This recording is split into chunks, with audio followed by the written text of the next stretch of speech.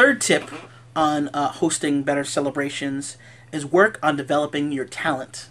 Obviously, usually you have a couple guys that work with you. I call them talent.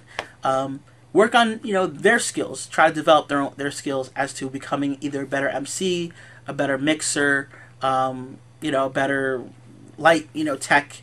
Try to work a better roadie even. Work on developing their talent. Work hard with them. Obviously, you want to do this training at your office, at your home. You don't want to do it live at an event. So you want to train them so they can learn how to work better for you and actually increase your celebration. What I mean by that is, let's say you have a certain way that you mix.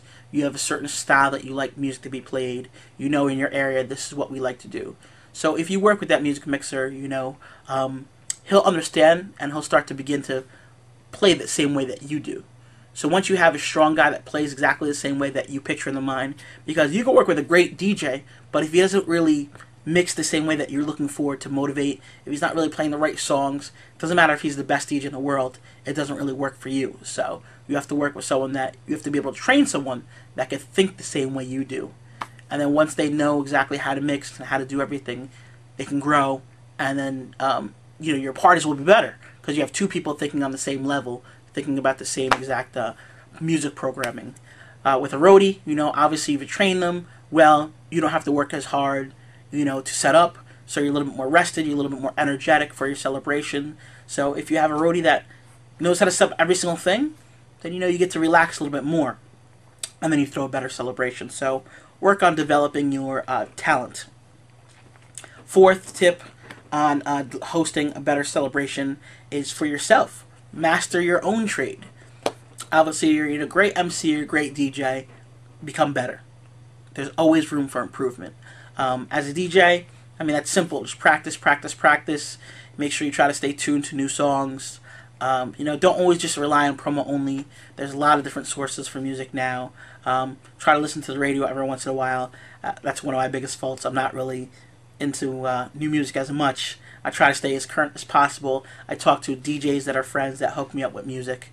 But stay current, and work on actually just playing out beat mixing, scratching, whatever you want to take to the next level for your entertainment company, for your mixing. So work on that. Work on your emceeing skills. I know I slur my words a lot. I talk really fast. So I do every once in a while. I do pull out some tools to work on pronunciation and slowing down my speech.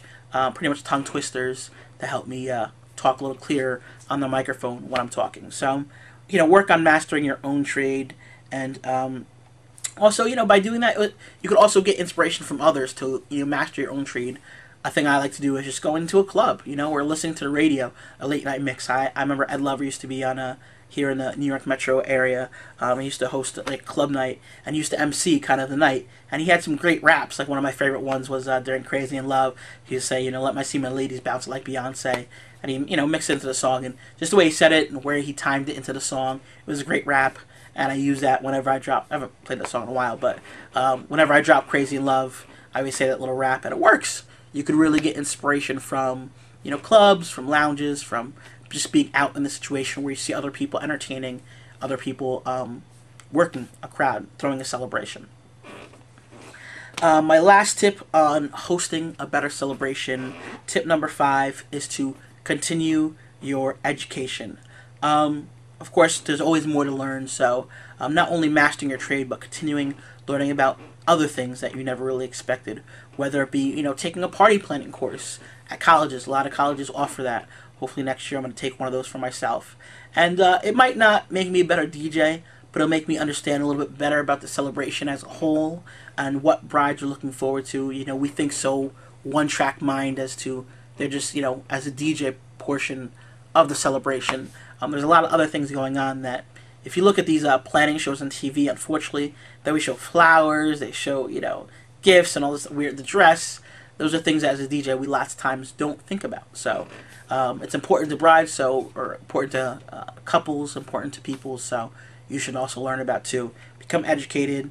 Go to your local meetings if there's a local state meeting of DJs or local area meeting. If there's not, make one. You want to network with other people. Try to get a couple guys to meet maybe once every 2 months. maybe at a restaurant, maybe at a catering hall. Just talk about your trials and tribulations of being an entertainer. You can learn from others. Keep an open kind of door policy. Don't be negative. I know a lot of people that go to these monthly meetings are, state that I can't learn anything from these guys. They're beneath my level. Don't have a big head. Doesn't matter where you are. You can always learn from someone else. And doesn't matter if, biggest company in the world, smallest company, you can always learn from something. Keep an open head. Try to help the people that maybe aren't as experienced as you, and learn from people who are more experienced than you. And other ways to continue education is, maybe outside the DJ world, as to editing and production. Learn how to make a montage if you don't know. If you know how to make a montage, learn how to make a better montage. Learn how to do titles, overlays, things like that can, add to your photo montage. Learn Photoshop. So maybe now you can edit some pictures besides just, kind of throwing them into your montage reel.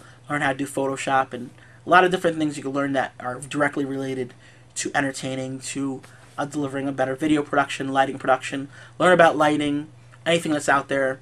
Learn, continue educating, and you're going to throw better celebrations by what you learned. So once again, this was my tip video on 5 tips on hosting better celebrations. Hopefully you enjoyed it. If you like this, please once again subscribe, become my friend, leave comments. I like to read the comments. I like to know what you guys are interested in. If there's something that you want me to talk about, please just tell me. Send me a message or leave a comment. I'll make sure I make a tip video on that. And my name is DJ Chris Atwood from Absolute Event Services. Check us out on the web, absoluteevents.biz or djchrisatwood.com. And that's it. Enjoy a wonderful day. DJ and MC Entertainment, photography, videography, limousines. Known as the Tri-State Area's top wedding specialist. Absolute Event Services, the art of unique events.